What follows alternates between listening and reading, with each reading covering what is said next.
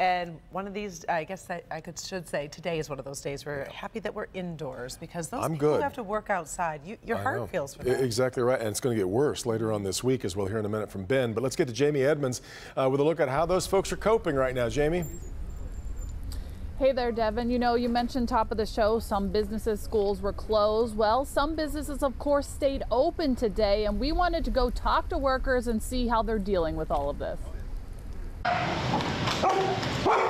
The dogs seem to be having the time of their lives, but Cecilia Perry of K9 to 5 says they have to be careful. Yeah, you got your northern breeds that are, more, they, enjoy the snow, and it's funny, you'll see like huskies and stuff running around in the play yard and stuff like that.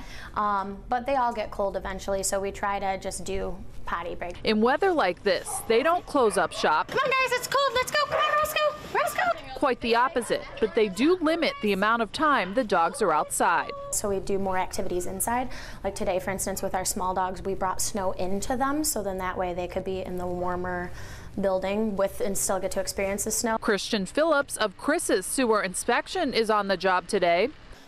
The house trap, the way this is set up, this Y, I can't flip through it. To flip a house trap, I gotta be right on top of it. He says plumbing issues never take a break, and calls have been coming in all day. Snaking sewers outside. Phillips says he knows temperatures will be below zero this week, and for his jobs that are mainly outside, he plans to layer up.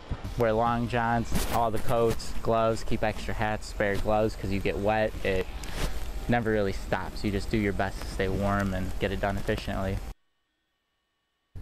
Now that's some good advice from Christian for anybody who happens to be working outside this week. Temperatures will not be above zero. Wind chill actually will not be above zero until Friday. I talked to our Dr. McGeorge, and he said that if it's minus 20, feels like it, frostbite happens in 30 minutes, minus 30, it's 10 minutes, so you have to layer up.